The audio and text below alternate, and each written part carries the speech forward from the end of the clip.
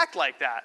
I don't think I'm alone either. I think we remove the self-awareness and the situational awareness that we all possess, and we go looking for our answers out there. Why?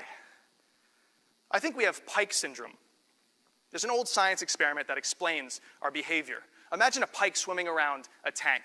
Into that tank, you can drop some minnows, and if you do, right away, that pike will eat them.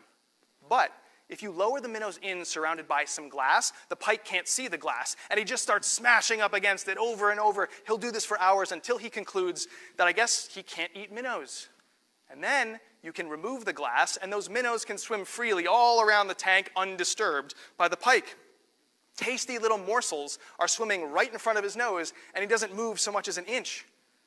This explains a concept called learned helplessness, and I think we all suffer from a degree of learned helplessness in our careers. From the moment we're told there's a right and wrong answer in school, we approach every creative and complex decision in the real world, in our work, like there is indeed a right answer. And in this era where there are so many right answers out there, well, what could we possibly know? What could we possibly do? How could we make decisions in our situation? And so as a result, we feel helpless. But tasty little morsels of detail are swimming right in front of our noses every day. If only we grab them and use them to inform our decisions.